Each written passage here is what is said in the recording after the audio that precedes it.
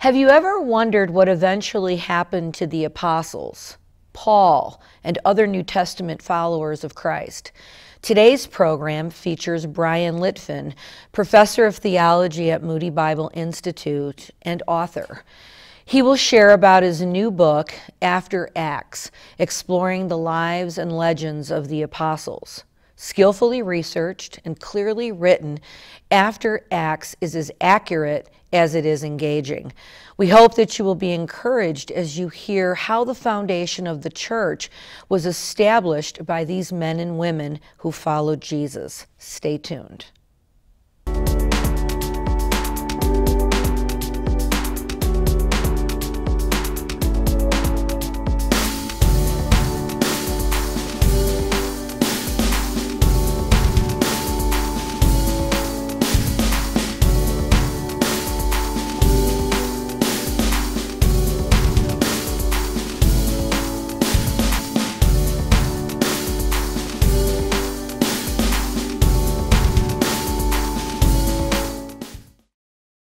Hi friends, welcome to the Everlasting Love Program. I'm your host, Barbara Karpouzian, and I'm so glad that you decided to join us. And we want you to know that God loves you with an everlasting love. It doesn't matter what your background is, what struggles and challenges that you may have faced, the ups, the downs. God loves you with an everlasting love. You know, His Word says that He loved the world so much that He was willing to come to this world. He came, Jesus Christ came into the world, God's only Son, that He was willing to die for you and to set you free. And then He rose again on the third day in order that we would have life and we would be able to spend that life with Him eternally. You know, during the course of the program, you'll see some information pop up on the screen. Please visit our Facebook page, check out our YouTube channel. You'll find a lot more inspiring stories, testimonials. You'll hear about some great books that have been written by some of the different authors that have been on our program. Also, if you're looking for a good church, if there's somebody that you would like to pray with you, or you have a prayer request, please feel free to reach out to us and we will get back with you. I wanted to share a scripture that I feel is very pertinent to our program today, and that scripture comes from 2 Timothy, and it's verse 2. It's 2 Timothy verse 2. 2 Timothy chapter 2, verse 15, and it says, "Do your best to present yourself to God as one approved, a worker who does not need to be ashamed and who correctly handles the word of truth." What I like about today's show is it's not just about someone's story, but it's really about a great book called After Acts, exploring the lives and legends of the apostles. And you know, we need to always have a reason for the hope that lies within us. We really need to be studying. Anyone out there who has gone to school or wants to have a career, you know that you have to study, right? And as believers, we also need to study. We need to know what God's Word says. And so on the program with us today is Bryan Litfin, and he is the author of this book, After Acts, exploring the lives and legends of the apostle. And we're so glad that he's decided to join us. He is a past professor at Moody and obviously an author. And I know he continues to work for Moody. He works for Moody Press now, editing. Yes. So yes. Welcome to the program, Bryan. It's great to be here, Barbara. Thank you so much for having me. Well, before we get into this book, which I have read and really, really enjoyed, because this is information, having been a believer for a long time, some of this is new information. Right. And you break it down in a way, I think, that is real easy. It's real easy reading. Yeah. Anyone can pick it up and understand. And I love how you have some report cards after each chapter. Yeah. So before we do that, though, before we delve into the book, tell us a little bit about yourself. How did you become a believer? And you weren't always a Chicagoan either.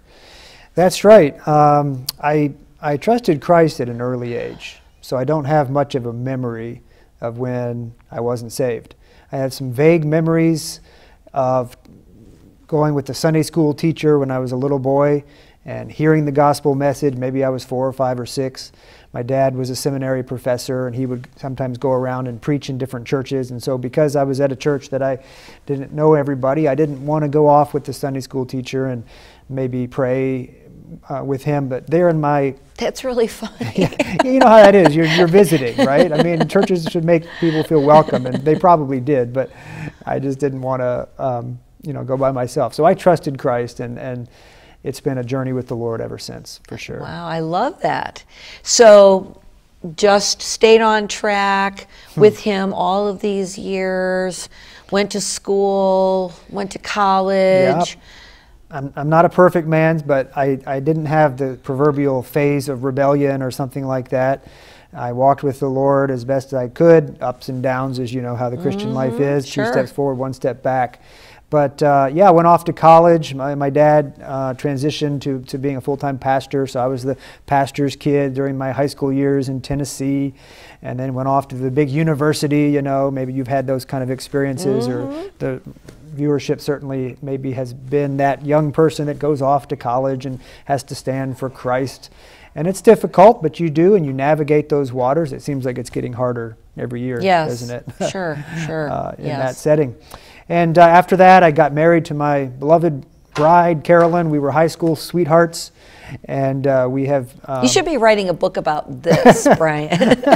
Well, I have written some novels that have romantic lines in them, of course, but it's not patterned off of any actual people.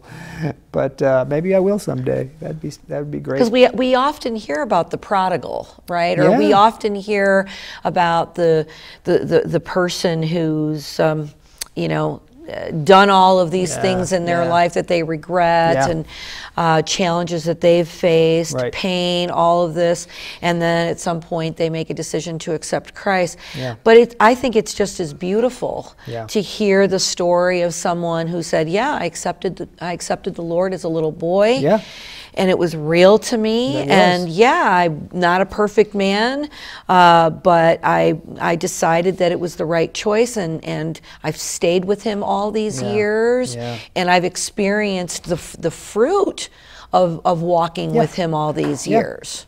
No, I agree, and sometimes when people are giving their testimony, they feel compelled to kind of give the exciting testimony and how you hit the gutter, and maybe those make for good stories. But as you say, it's better to, if you can, and if the Lord has this for you, to be able to walk with him all your life. And I'm sure your viewers, there's some in both camps. That's right. There's some who have been in that gutter. That's right. And there's some who have never had that life experience. But God, as you said at the beginning, has an everlasting love for the man lying there in the gutter and the person who has been a good little Christian boy all his life. The love of God reaches to both those people, doesn't he? Yes. So you got married? Yeah, we got married and headed off to seminary. So I knew that I wanted to serve the Lord somehow full time, and so I went off, and Carolyn came with me, and we went to Dallas Seminary in Texas, and that was a great experience. And then we had our 2 kids, and went on from there to graduate school in Virginia. So did a PhD in the ancient church, and that's where I began to get interested in not just the time of the New Testament, but the next generation. In fact, I was in seminary, and it kind of hit me, well, what happened next? You know, you can read the book of Acts, and that's what it's about. Is you can read the book of Acts, and you come to Acts 28, and I would often tell my students, now that I'm a teacher, in fact, sometimes I do this. I ask them to turn in their Bibles to Acts chapter 29, and I tell them to raise their hand when they have it. You'll get some extra credit. You'd be surprised how many students raise their hand. And I say, what Bible do you have? There's not an Acts 29. Get rid of it. Get rid of it, because it's probably a heresy. Yeah. But of course, as you think about it, the story doesn't end. Acts 28 brings to an end the biblical record of the apostles and the disciples. But then the question is, what happens What to them happens? next? Yeah. And that was the kind of thing I was studying in my grad school. So we definitely are going to get into the substance of this book and unpack it. Yeah. But I loved when you said, I knew I wanted to do something for Christ. Yeah. What compelled you, or what? I'm sure if we had a bunch of believers in the room, we could say, ask that question. Yeah. What compels one to want to do something for God? Yeah. And specifically Jesus, right? That's a great question. That's your next book. No, that I would keep be a putting all great these book. books. Maybe we should co-write it. There you go. I think we might there have you a book go. in this. I work for a publisher now. I can make it happen. But I mean, there's kind of a core thing to that, which is God's love for you and for me and for those that are touched by God's love. And then you're compelled, to answer your question, to turn that back and say, Lord, you've given so much for me. What can I do for you? And that doesn't always look like full-time ministry. Yes, I get that. that's right. Because you can be a plumber, or you can be a surgeon, or you can be a Yes. car salesman, or whatever, and be serving God very faithfully. In fact, if we don't have believers in those environments, how do you witness to people? Like, I'm around Christians all the time because I work for Moody. Yes. So I don't usually witness at work. Yeah. Because they already know the Lord. But so there's many different professions that you can do that. But the love of God compels you. And I just found through my seminary years and then on through my PhD years that I had a gift and a desire and a love for teaching, and I wanted to serve in that way. And a job was open at Moody Bible Institute, and for 16 years I was a professor there. And what a beautiful honor it was to serve the Lord in that way. And I found very much over those years that I love students. And so that's what kept me going, was the energy of young people learning and growing in their faith. Yes. Well, I'm a retired educator, so I understand that passion and that Should we fist bump? energy. Fist From bump? where we are, Yeah, right? that's right. Yeah, fist bump. I love it. Well, thank you for sharing that, because I think it's important for folks that are listening to understand that what makes Christianity different from every other belief system is that He loves us first, and that because of that love, we are compelled to serve Him. So many other religious systems out there, if you will, they have to do something to get His love. But He loved us while we were yet sinners. And I won't preach, but I just wanted I think I would like to hear you preach sometime, actually. From what I've seen so far, that would be a great sermon. There you go. There you go. So let's talk about this book. Simple reading, After Acts, exploring the lives and legends of the apostles. And this came at a right time for me, because I actually just got done not too long ago reading through the book of Acts. Such a fabulous book. And I know that you indicate in here too that we thought Luke wrote the book of Acts. Did he write the book of Acts? I think that is, so there would be some scholars, maybe not conservative Bible-believing scholars, who might disagree with that, but many would say that yes, Luke wrote, because he mentions at the beginning his previous volume, which is his gospel, and then Acts, but clearly they were meant to go together and were a kind of two-volume work. So I think that he did, and there would be then a question of exactly when did that happen. Okay, all right, because I thought you gave it like an A- or maybe a B+ or something like that. Well, you know what I do with those report cards that you mentioned earlier is, the thing about being a historian or being one who studies these texts and sources is that sometimes they're conflicting, and so it's not open and shut, cut and dried. You're sort of weighing, this counts for more, this counts for less, this is better evidence, this is not, and then you come down on certain things like that. Did Luke write Acts? That you say, here's my best guess, and the report card was meant to say, this one's a strong. Yes. I really think that's true, or this one's not as strong. Now, the one place I know for sure is if the Scripture says it. Right. Then I'm not a historian. That's right. Then I'm a Christian obeying the Word of God. But if it's not something directly stated in the Bible, you have to sift the evidence like a historian. Yeah.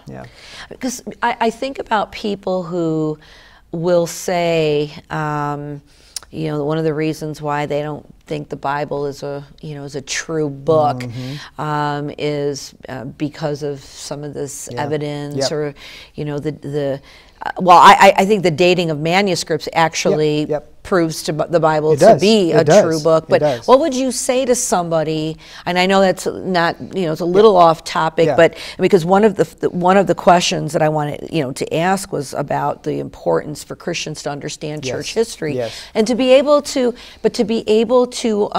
even answer that question, right? The reliability of the scriptures. You have to answer that question, Barbara, in sort of different ways for the Old Testament versus the New.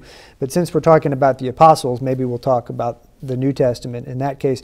And what one finds is that critics will say that kind of thing. Oh, you can't trust it. It's been translated so many times. Who can even know? And if you don't know better, you kind of think that must be true, and so I can disregard the book. Or I just have to completely have faith only and not have any rational thought or reason. But the truth of the matter is that we have better manuscripts and attestation of what's in the New Testament than we do for really any other work of the ancient world. So if you do want to say, I don't trust it, well, then you better throw out Plato and all the philosophers and all the ancient histories and books that you've ever heard of, and just say, we don't know any of it, because those would be more difficult to trust than the New Testament. Like the Iliad and the Odyssey. Yeah, exactly, like Homer or something like that. There's pretty few manuscripts of those in Greek, and we have way more manuscripts. I mean, what we don't have for the Bible is the actual paper that the Apostle Paul wrote on. That'd be kind of cool. But we do have a lot of good evidence, and scholars are able to reconstruct that text. So what I would say to the viewers is, you can trust the Bible. You can open that book and say, thus saith the Lord. Not just from a faith perspective, but from a historian's perspective. And don't let people tell you otherwise. The Bible's reliable. That's great. And I know we could probably do a whole program just on that, to talk about the 40 different authors, all different walks of life, etc.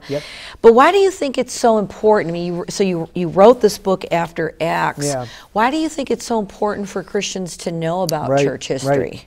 That's a question that's near and dear to my heart, Barbara, and I'm glad you asked, and I've thought about it for many years, not only in my studies and then in my work as a professor, and even something that I believe now as I work for Moody Publishers. I have been trying to tell my students for years, I'll tell your viewers, I'll tell you, I think Christians need to get a sense of their heritage in the faith. Because today the world is so fractured and so broken into little pieces, and we're isolated from each other, and we don't really understand our connection to something greater and bigger. And maybe our churches, they change so quickly, and we forget that we are part of something very ancient and very old and very consistent, and there has been this generation after generation after generation that's been handing on that baton. And so when you get the baton, what do you feel? You feel, for one thing, I better protect this. This thing is so holy and beautiful and valuable. I better not be the person that tarnishes it. I need to pass it on with the same depth that it was given to me. And it also gives you a sense of encouragement of the kind of beauty and largeness and grandeur of the church. And so I'd love to awaken Christians to say, you're not just part, you are part, but you're not just part of a little community that comes on Sunday. You're part of the whole church, God's church to the ages. So why don't you get to know some of your forefathers and foremothers in the faith? Good. I kind of wanted to talk a little bit about the beginning of the book too. It's almost like a kind of like a glossary of terms, like orthodox versus heretical, and liberal versus conservative, and we're not talking about politics here. Why did you feel that it was important to include some of that language in here? Well, because I think a lot of Christians, maybe they're baby Christians, or maybe they haven't had the chance to do all the fancy learning and go to seminary, and maybe the pastor knows it, but they don't. So I just thought, I've had that privilege to go to those schools and to study those things, so I want to talk to my fellow believers and hold them by the hand in a respectful way and say, let's talk about these terms, and maybe these are new. If I were asking you about your field, you'd have to teach me new things and your terminology, but here's my terminology, and so it's part of your story too. So let's ask ourselves, what do we mean about these big words like orthodoxy and church fathers, and like who's that? Who are we talking about? And what even is the word apostle? Yes. We kind of know what they were, but what does it mean? Yes. Apostello, to be sent out. So they were those that Jesus himself, the risen Christ, sent out. So it just seemed to me that before we could get into the meat of the topic, we need to get some of the same terminology and be on the same playing field. Sure. So talk about the church fathers. Yeah. Who were they? Yeah. Why do we call them church fathers? Yeah, no, that's a great question. And we are talking about after Acts today, which I've had the privilege of writing, but I actually wrote a book about that subject too, called Getting to Know the Church Fathers. Okay. So for that question, someone could Google the term Getting to Know the Church Fathers, and they'd probably find it or whatever. So it answers that. But in both that book and here, usually the term church fathers, and of course we'd be inclusive of females, so there are the church mothers too. They didn't tend to write as much in that world, so there's not as many writings, but there were important women together. That term means basically like when I said before about passing the baton. Who did the apostles, we know who those were, right? They're in the Bible. People like Peter and Paul and James and John. Who did they pass the baton to? Who were the next Christians in the ancient Roman Empire? So they're maybe not recorded in the Bible or in the book of Acts, but they lived and they breathed and they did leave some writings and they left an evidence on history. Who were they? So a lot of people think of the ancient church and they picture like the Christians thrown to the lions. You know that concept, the persecution. That's who we mean. The Christians who led and were the theologians and the leaders of those ancient house churches, and they withstood persecution. They stood for Christ in the Roman Empire, and passed the baton on to the next generation as well. Okay, so church fathers. Yeah. So I would like for you to maybe talk a little bit about some of the pairs of terms that you mentioned at the beginning. Yeah. Maybe I'll go with the liberal and conservative. And maybe even before you do that, I was thinking about I'm Middle Eastern, and I grew up in a Maronite background. And I remember the priest who I was, he was very close to our family, often talk about church tradition. Yes. And I felt there were times when that trumped, right? Yes. And you kind of touch on that in your book. That kind of trumped even the Bible, right? The writings of the apostles, the scripture.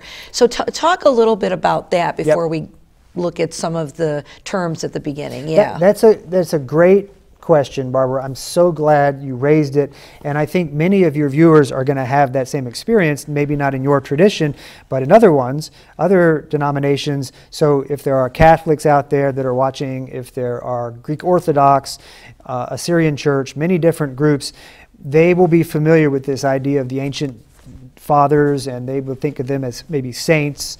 And to your point about Scripture and tradition, yes, there are these other Christian groups that often have a kind of equality between things that have been handed down through Mother Church and things that come from the Word of God. And so one of the distinctives of the Protestant, and especially the evangelical Protestants, like born-again Christians, is that principle of sola scriptura, Scripture alone. And so what happened with Protestantism is we said, we can't take the history and the tradition and just whatever the priest says or whatever the Pope says or whatever these people, those are mere humans. And we need to say God's inspired Bible is above. Right, it elevates. It is elevated above. But here's what happens, Barbara, is that then if you believe that, you might just say, well then fine, I don't need any of that stuff. And what I have tried to do in my career and my teaching and books like this is to say, well, hang on. Okay, we're not going to put it up equal to Scripture, but we could still study those traditions. They are those forefathers and foremothers. Yes. Maybe we can learn from their wisdom. Maybe it can be sifted as historical evidence. And so a book like this, or studying the church fathers, is a way of maybe bringing and saying, they're not equal to Scripture, but let's not throw the baby out with the bathwater either. Let's rediscover our ancient roots in the ancient faith.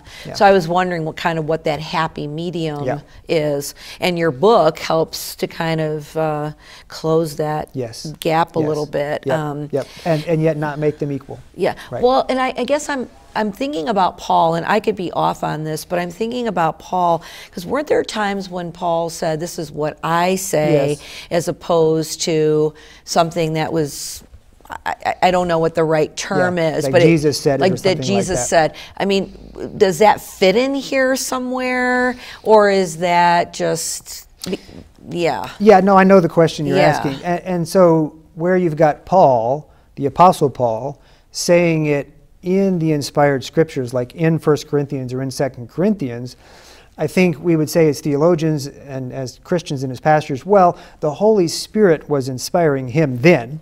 So what he's referring to is, Jesus didn't say something that I know of on this topic. It's not in the four Gospels. But I say to you, with the authority of the Holy Spirit is inspiring me. And so we take that as being equal to Jesus' word because it's in the Bible.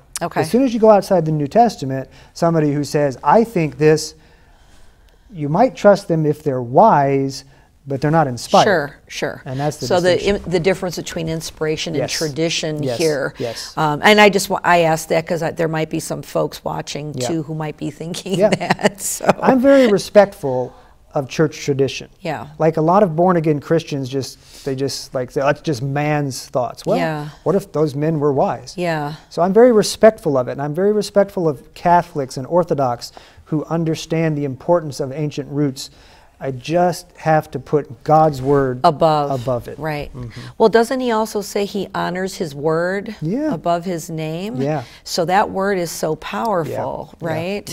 It's interesting because whatever folks think about confirmation, when I grew up in the Catholic Church, confirmation is really where I accepted Christ. And that was one of the rituals or perhaps one of the traditions that was passed down. And it's interesting, there probably were many young people, it might have been 4th or 5th grade, who didn't know what they were doing, but I can point back to that as the moment of my salvation. It's kind of interesting, right? That God still used that tradition to bring salvation into my life. And maybe you were, 12 or 13 something or something like that. And so you were at that age. So confirmation happens where you've got infant baptism. So then you're not aware because it happened when you were a baby, so you have to confirm it. And then that's an age where you are thinking, I need to own this myself. So liberal versus conservative. And we are not talking politics on this program. Prefer not to do that in today's day and age, at least not today. But those terms can be used in addition to a political meaning to basically how you approach the Bible. And a liberal scholar is the kind of scholar that you would maybe find in universities, in religion departments, and they would look at the books of the Bible as flawed, as having just being man's writings. In fact, they probably wouldn't make much distinction between something that Paul wrote and one of the church fathers wrote, because they're just ancient people, and if they even take religious value from it, the religious value is just insofar as the person might have an insight. But a biblical conservative, which is what I am and is what Moody Bible Institute would be, and I think you would be, is one who says, no, the 66 books of the Bible, we're going to take a conservative approach that those books are from God. And yes, they were written by men, and yes, they have historical background, and they use language that we can compare to other ancient Greek sources, so that's important, but we still believe it's inspired by God. And so like at Moody, we teach that the Bible is inerrant, that the writings have no errors at all. So it's only a biblical conservative who will do that kind of thing. Biblical liberals will say things like it has bad stuff in it. It has false things. It has incorrect things. It even has nefarious things, things that are harsh and terrible. And so they will malign the Scriptures. But the conservative believes this is the book of God. What about somebody who says that there are contradictions? Where do you think that? Because there probably are some, but I know that there are some great great books out there too that talk about there are contradictions, but they're still really truth. But what would you say about someone who says there are contradictions? That's a good question too. So it all comes down to how you resolve the contradiction. If you say, it says here A, that contradicts B, therefore one of these has an error or is false, that person wouldn't be a conservative. If you say, yeah, there's some contradictions, like James and Paul. James says you're not justified by faith, but also by works. Paul says, no, you're justified by faith alone, not by works. So that would seem like a contradiction, and maybe we'd say they're in tension with one another, but there's a way to see that James is talking about one thing and Paul is talking about something else, and so in the end, they don't make a truth contradiction. Sure. And that's what a conservative believes. Okay. Yeah. All right, can I ask about another term, the orthodoxy, or orthodox and heretical? Yeah. Right? Yeah.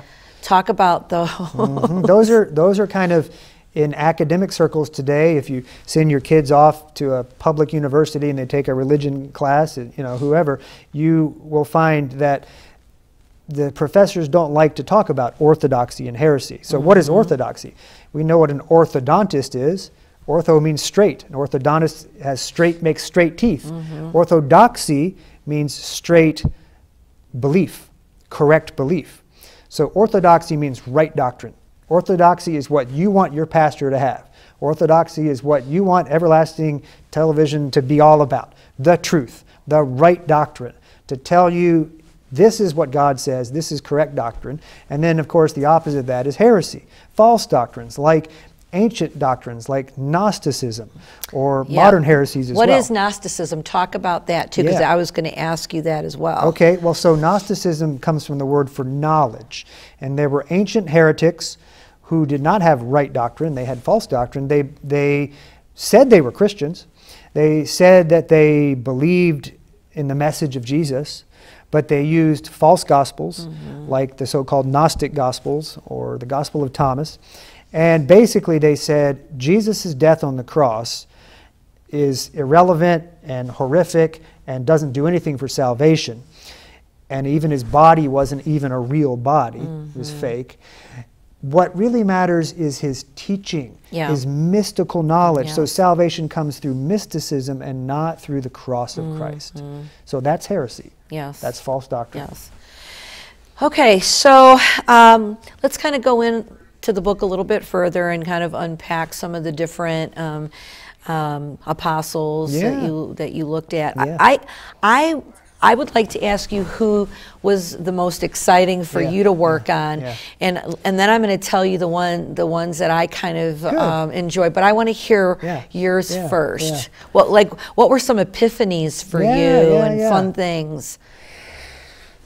I mean, probably the apostle that I liked studying the most was Peter, and the reason for that is because with Peter, you have so much about him, because as everybody knows, Peter is viewed by the Roman Catholic Church as the first pope, and what you have is all in the city of Rome. You have St. Peter's Basilica, which is over his grave, and maybe even his bones are underneath the altar. Yeah, is that his real grave? Do we know that, or? It's a complex question, but I think if you go to Vatican City today, and I've been there. You've been there, yeah. So you know what it is to walk up that aisle and to see all that structure, and that altar, and what's down underneath it is layers of history. Is it his grave? Probably so. Okay. Now they have some bones underneath there, deep underground in plexiglass. Are those Peter the fisherman? Are those his bones, his relics? Maybe. Okay. And it's a fascinating tale. So favorites, Peter was one of those. Okay. Yeah. So what are some things you discovered about Peter in doing this? Some of what I just said, some of the tale about his bones and whether they're really there. Peter is, and on the cover of the book, it's a famous painting by Caravaggio where he's crucified upside down. Yes. So a lot of people have heard that. So did that happen? So with the Roman Empire, we often picture Jesus' crucifixion. He's very straight and kind of, we think the cross must always look like that. But it was torture. It was impalement. They were just nailing you up on sticks in any way that would be horrible. And so there's plenty of testimony that humans were crucified upside down sometimes. So you have some early traditions about Peter, not in the Bible, but post-biblical traditions about Peter being crucified upside down. So that's probably true. Now, what have you always heard is the reason for this? Right. He said that, right? Like he said, "Oh, I'm not even worthy to be crucified." So is that true? So right?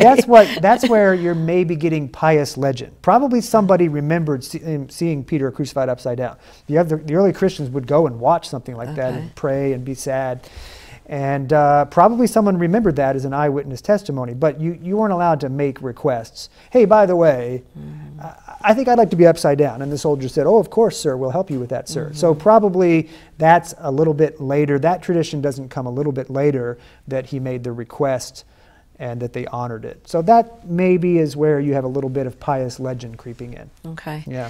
So another that you really enjoyed, well, I'm sure you enjoyed writing about all of them and learning about all of them, but some others that really kind of stood out to you or interesting things you found out. And I know that you also use secular resources. And I think that's important for folks to know as well, right? There are other like history books out there and other secular sources that are out there that contributed to this. And as one should do, right? Because you can be very respectful of modern day professors that are historians, and they might not be believers, but that doesn't mean that they didn't find some good facts.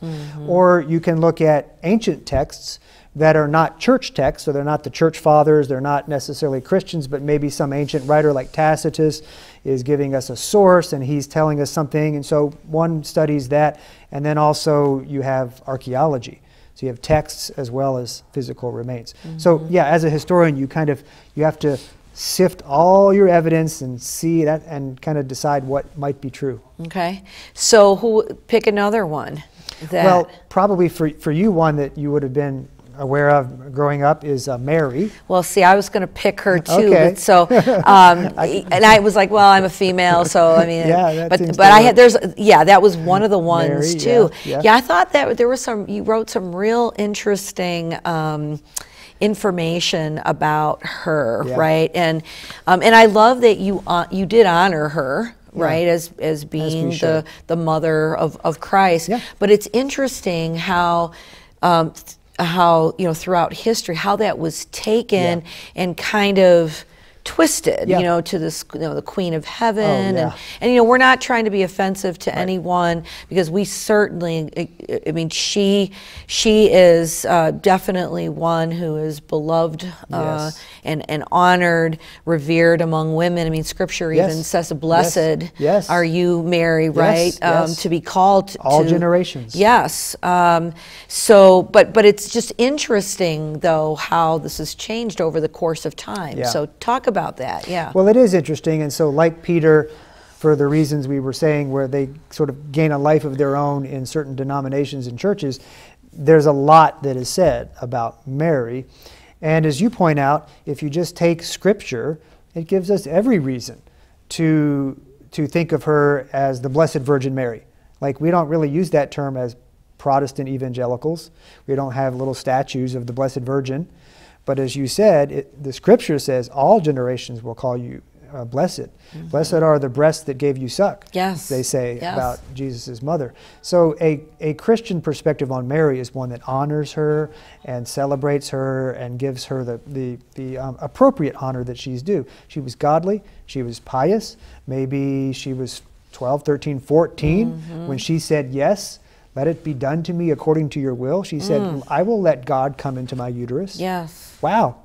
Yeah, that's... And so the question is, can we go with everything that eventually developed in the theology of Mary? And then I want to talk about that, but I want our audience to know that we are referring to Bryan Litfin's book, After Acts, exploring the lives and legends of the apostles. And that word legend, and that's a little bit of what we're talking about here as it relates to Mary. But yeah, so, some of what you wrote was, there were folks that said she didn't have any other children. Right. That there was perpetual virginity. And so is that true, right? It's one of those things that the scriptures don't really contradict. It's not very likely in one sense. I know that could be offensive to some viewers because it's very important to, say, Catholics today to sort of believe in the perpetual virginity. But if you just look at the scriptures, you find that it doesn't contradict it. Even some early Protestants, like Martin Luther, he believed in the perpetual virginity. It does. Did he? Yeah. I did not know that. It's not purely Catholic doctrine. You had John Wesley believing that. Okay. You had Martin Luther believing that. John Calvin said it's certainly possible. We just don't know for sure. So the earliest Protestant reformers didn't just hammer that point. Luther himself had a very robust Marian piety. She was very much part of his. I did not realize that. We sometimes don't, do we? So it can be something that many Anglicans today and even conservative Bible-believing Anglicans might respect Mary in certain ways, as we all should. So perpetual virginity, it says in, I think it's Matthew 1:25, Joseph kept her a virgin until. So the implication is he didn't keep her a virgin after that, and we know that God celebrates sex within marriage. Correct. We know that an ancient Hebrew girl, probably who would be married to Joseph, he's probably not going to abstain from sexual relations with his wife. Why would he? It would be something beautiful. But why would she even need to be married if she was going to be a perpetual virgin? Right, right. And yet we know that she was from Scripture. Right? Absolutely. And so, I mean, well, actually, some traditions have Joseph as a kind of protector, guardian, more than a husband. Okay. Almost like a father. Oh, okay. Actually, So they can explain it away by saying that. There's that in terms of her, so he's her husband, but really sort of like an elderly grandfather who just takes care of her until she goes on and lives. So those are traditions. Probably he was married to her, she was his wife, and they had relations. But in the ancient church, a strong emphasis on virginity and celibacy developed, and it just became unthinkable in people's minds that Mary, who was the mother of Jesus, could have sex. Yeah. It was almost like a little bit of negativity towards sex. And we're it was purer than God is, right? Exactly. We're holier than He is, Song right? of Songs, right? I mean, God celebrates sexuality. Yeah. And so there's different views on Mary's perpetual virginity. Well, what about the statement that James? Was James a half brother? Yep. Was he a full brother? I mean, what about that? Right. Good question, and I do have a chapter on James too. So James then complicates matters because the Scripture calls him the brother of the Lord. So you have to figure out how. If Mary's a virgin, even after she gave birth to Jesus, then how is Jesus having a brother? So there's different ways you can either say, well, Joseph had an earlier marriage, and he brought in, so it's kind of a stepbrother. Or many Catholics would say today that brother in the ancient Hebrew way of thinking included cousins. Yeah. So James the brother was really sort of a cousin, and so he didn't come from Mary. So you're right, if you want to believe that Mary had perpetual virginity, meaning no sex, meaning no more babies, you have to deal with James, the Lord's brother, in the Scriptures. Yeah, but and it's like, where does all that evidence come from? Right. Right. I mean, I'm just curious, right? But is it legend as opposed to? So that's what I'm sifting in here, because what you get is that this is why it's called After Acts. If you just go by like the Epistle of James, which maybe gives you some hints, or whatever you can determine in the book of Acts. And if you just limit yourself to the Bible, you can only know this much. Now that's inspired, so it's going to be true. But if you want to piece together what happened after Acts, you have to use these texts that, like, you're right to call them legends. For example, the text that's about James and Mary and it has all kinds of statements about her, even has a midwife who comes and inspects her Yes. physically and finds that she still is a virgin and she's still intact. I know it's a little bit medical there, but those are texts that usually are legends, and they reflect what the early Christians were believing and passing on. But there's probably a kernel of truth that's not just legend, but maybe is true there. Yeah. Well, and I guess I wonder, honestly, how important it is for us, or how much does it really matter, you know, whether she was or she wasn't. The fact is that Jesus, we know, was immaculately conceived, and that he is God. And I think sometimes our human tendencies can cause us to just, for whatever reasons, right?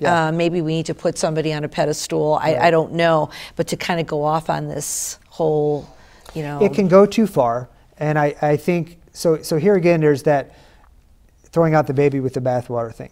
You have traditions that I'm very respectful of, but yet I feel have probably gone too far, and like you said, putting on pedestals.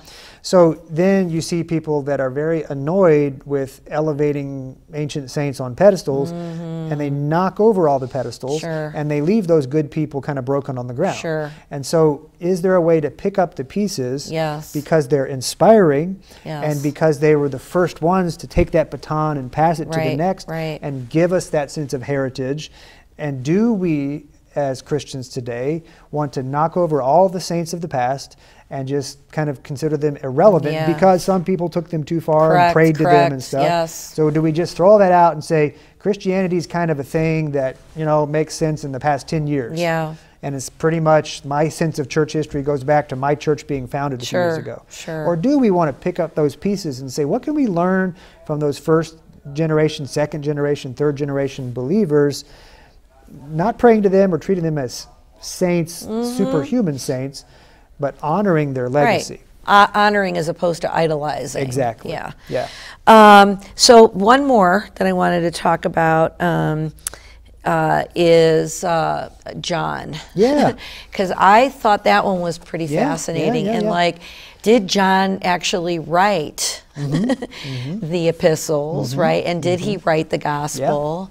And I know that you also talk about scholarly help that was provided to some of these individuals. And it's interesting because Luke actually, was Luke even a Jew?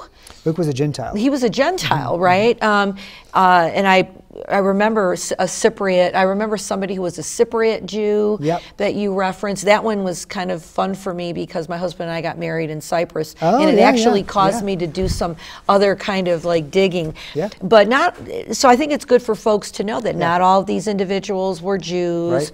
There were Gentiles that God used. But I just thought it was John really kind of was. And because people said he was boiled in oil, and then he was, you know, he wrote Revelation, and so talk about him. So John, you're talking about the disciple, the beloved disciple.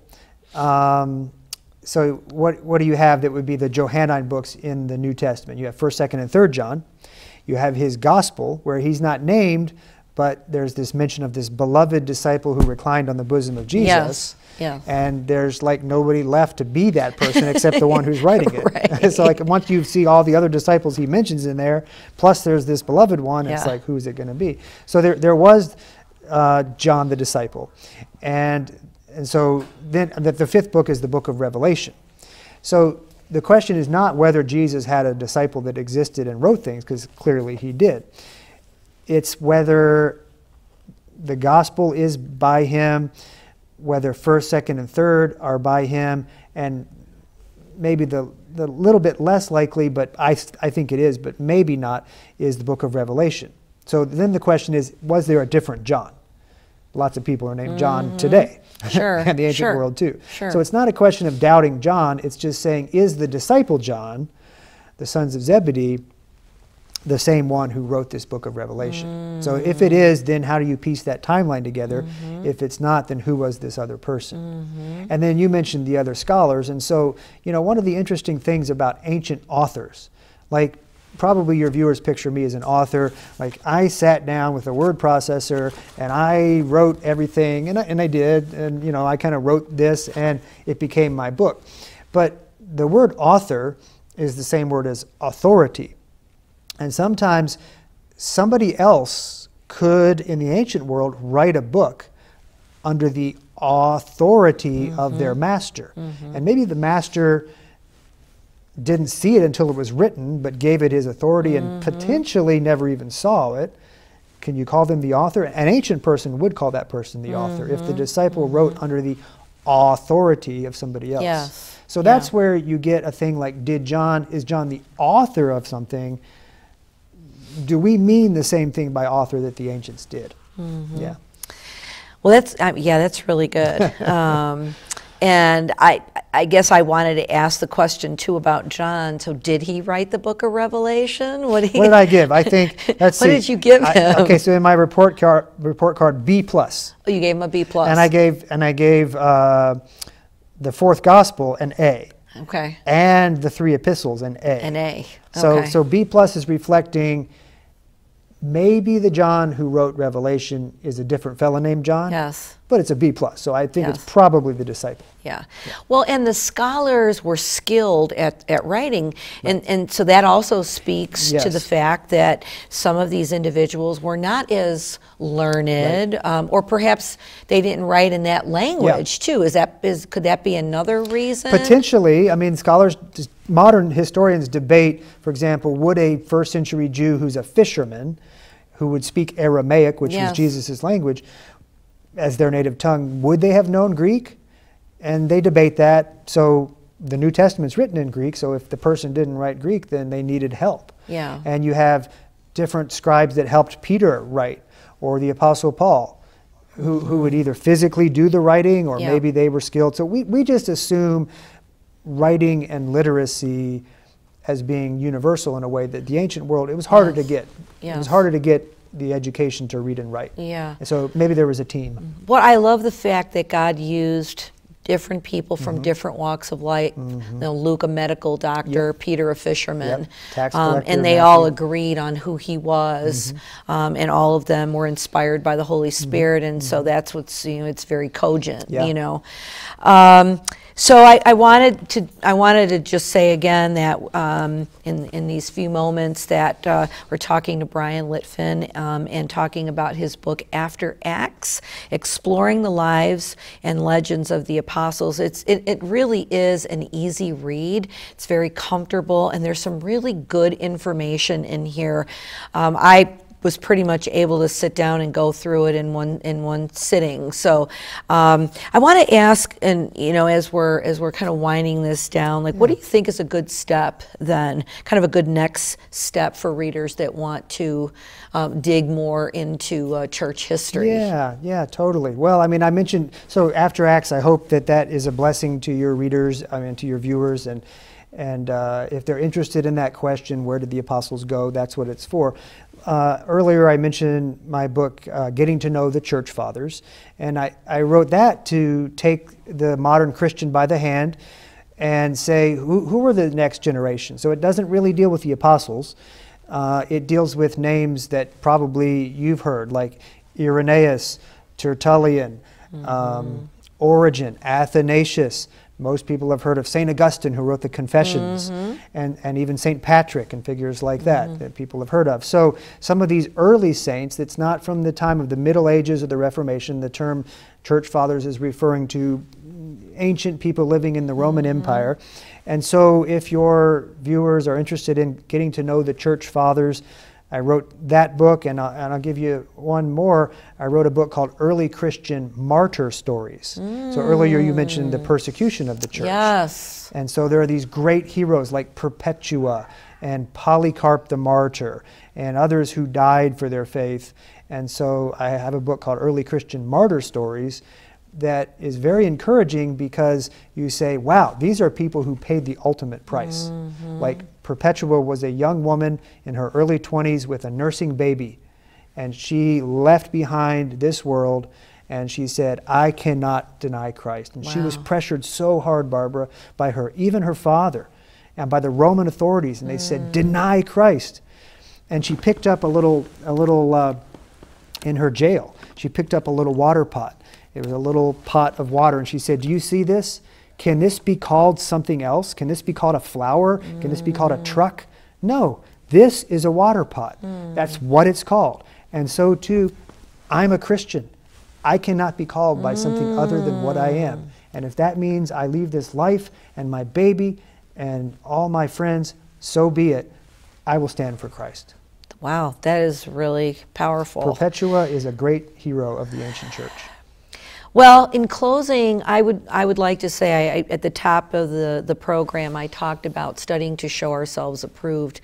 And as Christians, I think it's really incumbent upon us to do that, whether it's reading about the church fathers or reading about the martyrs. I mean, these are all things that would encourage us, inspire us, sharpen us. And as believers, we need to know what our history is. Many of us as individuals want to know what our generations and look like, what our historical backgrounds were, what our generational tree looks like. But as believers, we should always have a reason for the hope that lies within us and know what this word says. We hope that you've enjoyed this program. Bryan Litfin, our guest, and his book, After Acts, Exploring the Lives and Legends of the Apostles. God bless you.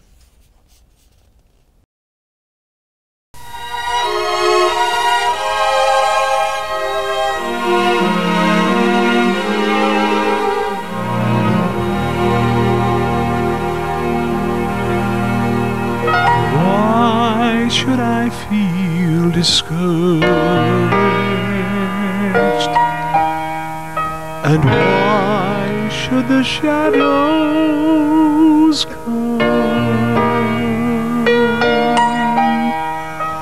Why should my heart be lonely and long for heaven and home, when Jesus is my portion, my constant friend is He. His eye is on the sparrow,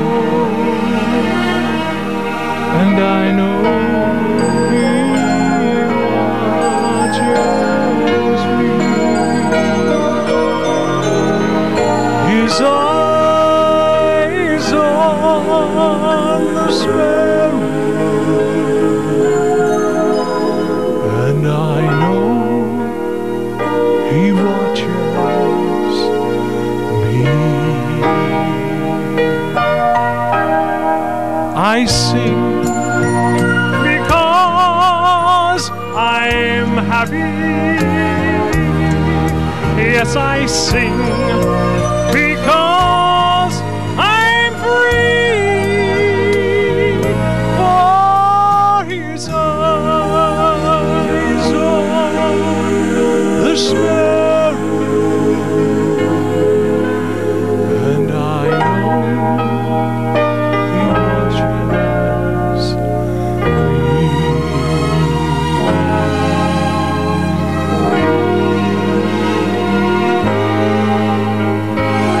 Let not your heart be troubled.